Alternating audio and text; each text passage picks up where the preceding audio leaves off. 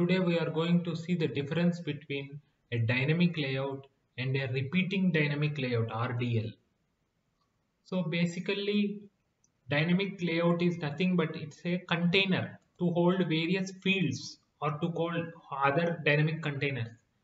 So for example, whenever I drag and drop a dynamic container, as you can see here, this is the dynamic layout. So basically in this dynamic layout, I can drag and drop various other controls. Say for example, now I am going to drag and drop some fields like text input, some drop down, some integer input. I want to drag some date control to enter some start date time and end date time. I also want to add a decimal control to enter say some salary. Maybe I also want to add an email control to add the email address. I want to add some remarks which should be a larger text area. I also want to select some values from a predefined list of values, maybe a drop down control. As you can see here, these all are the different fields, different UI elements. When you drag and drop in the back end, a property is not associated with it still. If you double click it, you click on here on this gear icon, or you can double click, there is no property here. So this field you have added, but when you press save you will get an error. Okay, you did not get an error, but you got some warning. We will see what that warning is. Table type cannot be none. Okay, the thing is we are able to add these fields to the UI. It's good, but the problem is when user enters something in the UI, it should be stored in some property, right? In which property should we say? For example, you are not getting any values in the drop down. Say you enter some values here. Those values we have to store in the backend in some property, in some database table. So for that purpose, what you need to do is you need to associate it with one property. So now what will happen? Whenever user enters anything in this text input, then whatever value user enters in this field, that will be stored in coverage level field. So as you can see here, there is one more option called use property default. So label value is same as property value if you select this. If you don't select this, then you have to enter the label value. So I am entering enter label here so that you can understand. So you have to enter the label value here. So Pega differentiates between property and the UI. These all are the UI elements, but still they are not associated with the property. You double click, you enter some date time property so that whatever date user enters, that is stored in that property. Of course, for now last name is not a date time property, but you have to add a associate a date time control with a date time property only. So whenever you double click on the gear icon, you can see the control here. This is the date time control. You can change the control as well. You can change this to say, as it is last name, it should not be a date control. So it should be some text input. You can change like this.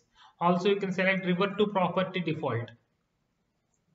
What is meant by revert to property default? Say for example, when you open that property, you can see that the UI control mentioned is PIX text input. So as you can see here, control is inherited from the property through inheritance concept. Control can be defined at the property level in the property rule form. It can also be defined in the section level. So here we are inheriting. We are not, if we select anything explicitly here, we are overriding that. Now we are not selecting anything, means we are inheriting on what is defined in the property rule form itself. Now this is called a dynamic layout. It is very responsive. Depending on the screen width, the fields will auto rearrange so that there is no horizontal scrolling required. Now say if stakeholders tomorrow come and tell that I don't want like this, I want it in single line, all these fields to appear in the single line. Then select inline, means in a line. Inline means in a line. So after these 5 fields there is no space, so they came here. Inline means in a line. Say tomorrow again they tell no, inline is not good, maybe show them in 2 columns. Then you can select container format, sorry, layout format, other. You can select some formats like inline grid quadruple means in 4 columns. You can select inline grid double, so they will come in 2 columns. Say if you want in 3 columns, you select inline grid triple. So this is how we used to work earlier. But now what Pega is telling is, do not use this section based architecture. Say bye bye to this section based architecture. Use design templates. So convert this section to a design template. By default, if you create any view from App Studio, it will be in the form of a design template only. Use design template or templatized view because they support even DX API. They even support runtime editing. They even support more modularized UI. So when you click on convert to design template, now it is in the templatized fashion. So here also now everything is coming in 1 column. Say you want to show in a different column, then you select change. Here you have a less number of options, but you still have a number of useful options. For example, you want 2 column layout, you select 2 column. As you can see here now, all these properties will come in 2 columns. So this is a section inside a section. It is like template inside a template. Say you want 3 column tomorrow. You just click on change. You select 3 column. That's all. It's as simple as that. All the fields will come in 3 columns. You can save and use it. This is called as templatized editing. The advantages of templatized section size: you can create views and edit views from App Studio. Even at runtime, you can change the views. You can by using Pega DX API. Even for normal user, even from the case view at runtime, you can make changes to the fields, and it supports Pega Cosmos theme as well. So basically, a dynamic layout is one which contains various fields grouped together. Coming to repeating dynamic layout, so this is a repeating dynamic layout wherein you can organize different fields and that keeps on repeating multiple times depending on the number of data. You can give a source as a page list so that each page contains all these properties, and this is page 1, page 2, page 3, like that it goes on going on. So coming to repeating layouts. Repeating layouts are a type of layout used to organize lists, tables, and other repeating structures. This type of content can repeat an arbitrary number of times. Repeating layouts provide a structure for ensuring that the display represents the content elements consistently. So there are different types of repeating layouts. One is the table layout. This is a table layout. A table layout is useful when you want to present tabular data in a series of columns and rows. So these are the rows, these are the columns. It is something like the Excel table format. This is called as a repeating grid or a repeating grid or a table grid. This is a table layout. Say if you are having any images generally, then you should not use a table layout. So you are having a map control. So the UI is not at all good here.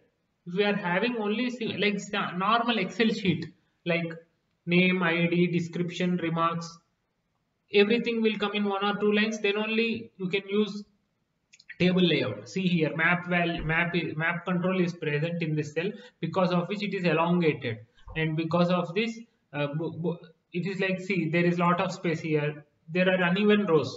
So when there are images or big controls or big data is there, then you have to use, it's better to use repeating dynamic layout. Repeating dynamic layout is useful when you want to group and present content in a non-linear monoaesthetic format. So this is linear format. Here listing name 1, listing name 2, listing name 3, address 1, address 2, address, linear format. Here non-linear format. First name, address, price, number of guests, book. Name, address, price, number of guests, book. So this is non-linear formats. So dynamic layouts organize non-tabular information, whereas repeating layouts or repeating dynamic layouts organize information and allow you to present content in a non-linear format. Thank you.